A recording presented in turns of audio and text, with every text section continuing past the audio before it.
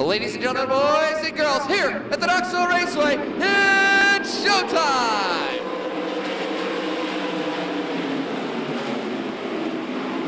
Randy Martin leading into turn number 2. Joe Beaver running second. Clint Garner third down the battle for the 4th spot. Down the back straightaway. Jamie Ball to the inside of Clint Garner. Not going to do her in turn 4.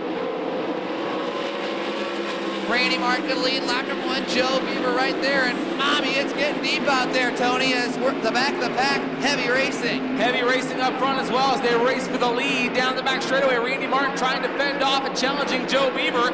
Martin slides up across turn 4 to hold off Joe Beaver as they work through turn 4. Then down the front straightaway. Clint Garner still holding on to that 3rd spot, but here comes Joe Beaver taking a look at the lead in turn 2. Joe Beaver challenging, rocking Randy Martin for the lead. He'll go down to the inside. Martin on the top side. Joe Beaver with a big run off in turn number 4. Drag race to the line. Joe Beaver, you've got a new leader. Joe Beaver by a nose wing takes the lead into turn number 1. But Randy Martin challenging back by on the top side. Nose to tail down the back straightaway. Clint Garner running in the 3rd spot. Jamie Ball 4. John Hagan now running at your top 5. Then it's Nate Benhampton, Tyler Grinendike in a battle for 7th in turn 4. Good battle for the 4th spot. It's John Hagan now challenging Jamie Ball for the 4th spot.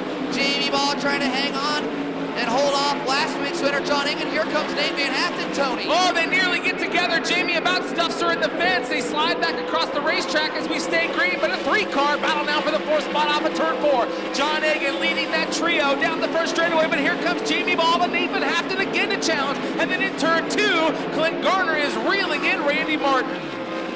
Cross flags are out as Joe Beaver rides around the top side of the racetrack, down the back straightaway. Clint Garner trying to reel in that running 2nd car of Randy Martin. Randy Martin in the 2nd spot, but look at Clint Garner really drive up on him, but not enough. Look back 3 spots. It's a side-by-side battle. Benhampton and Ball challenging down the front chute. That's the race for 5th. Nate Benhampton starting to challenge Jamie Ball as Clint Garner finally works past Randy Martin for the 2nd spot, but Martin not ready to throw the towel in yet.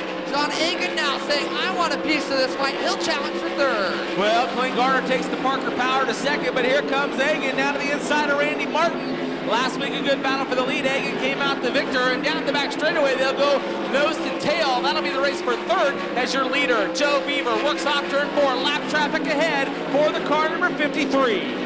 Joe Beaver has heavy lap traffic in front of him. He's got 4 cars in his sights, but that lead is at over 2 seconds right now.